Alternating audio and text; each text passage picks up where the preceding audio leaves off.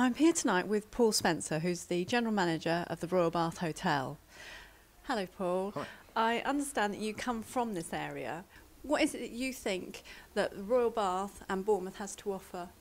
Bournemouth was always an area that I fell in love with. I think 7 miles of sea is going to do that to you.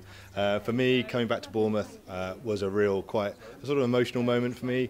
My first ever hotel job was in Bournemouth at the Carlton just behind us. And I used to travel past the Royal Bath every day, and I fell in love with the hotel from there. So to have the opportunity to come back and run it, the most amazing experience I've ever had. So really good. And nice to be back on the coast.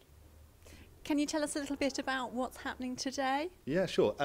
We have labelled it as a relaunch of Oscars and Wilds, which are our restaurant, our fine dining restaurant and our whiskey bar, sort of misleading people a little bit because we're not actually just launching the new restaurants, we're launching the new team as well.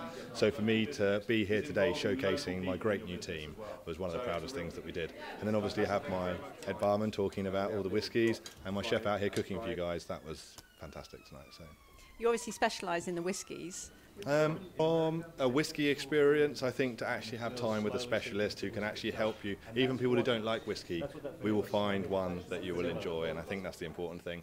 From an Oscars point of view, Oscars to me was always the restaurant of Bournemouth. It was a place people came. I celebrated my mother and father's wedding anniversary in here about 12 years ago, and I remember it really fondly. So for me, to be able to bring back a couple of things.